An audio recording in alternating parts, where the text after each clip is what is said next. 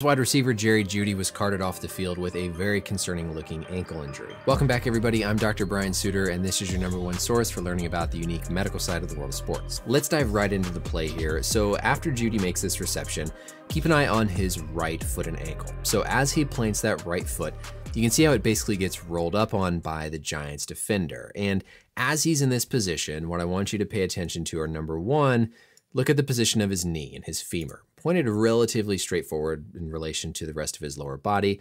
But then of course his tibia is pointed out this way, and in particular his foot is externally rotated out this way to the side. Now, if you've seen my videos in the past talking about high ankle sprains, and hopefully you recognize this position as the classic mechanism for a high ankle sprain. As Jeudy plants here, that ankle joint gets locked within the mortise, and then as the defender falls on him, that pushes his foot out into external rotation with a little bit of eversion where the inside of his ankle comes down closer to the field.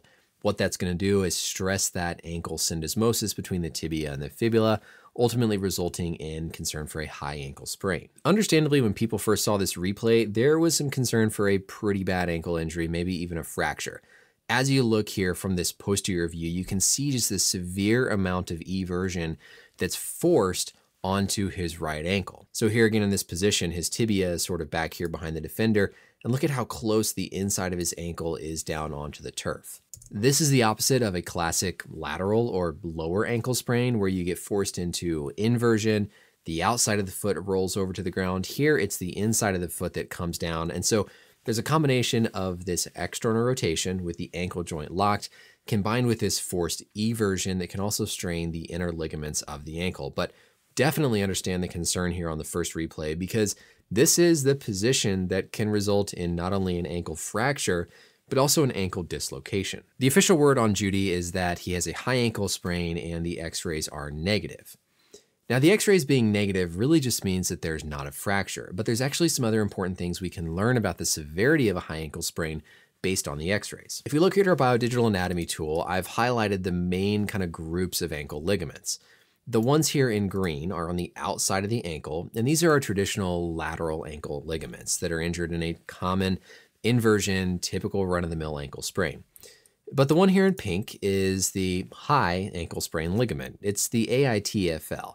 It runs from the front of the fibula to the tibia, and it helps to maintain that integrity, that connection between those two bones of the lower leg. If we look on the inside of the ankle, this group is going to be the deltoid ligaments. So if we look straight on at the foot here, of course, if we go into inversion, that means the foot rotates in this way, which is going to, of course, pull and put tension on these outer ligaments, causing a lateral ankle sprain. But when the foot goes the other direction into eversion, now, of course, that's going to put tension and stress on those inner deltoid ligaments. Similarly, because the talus of the ankle joint is sort of locked in between the tibia and the fibula, when you go into that external rotation, it stresses that high ankle sprain ligament, pushing those bones apart, leading to that high ankle sprain. So if we go back to our play here and think first about that eversion, here we can see as the defender initially falls on Jeudy's ankle, this is where we see a lot of that forced eversion. Right here in this position, initially the ankle is kind of neutral.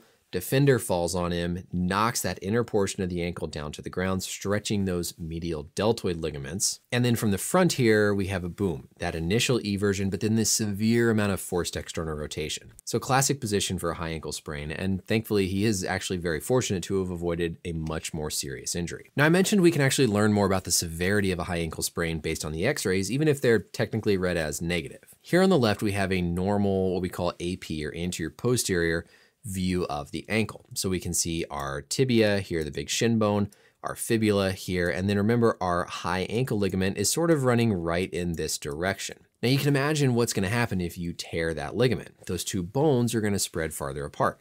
And sure enough, here on an abnormal one, now you can see all of this space between the tibia and the fibula because of that high ankle ligament being torn. Whenever we're reviewing ankle x-rays, we specifically make these measurements where we look at what we call this tib-fib overlap to see how close those two bones are to one another. You can see the difference here. Clearly there's no overlap in this case with the high ankle sprain. We also look at what we call this medial clear space, the area kind of between the medial portion of the tibia and the talus.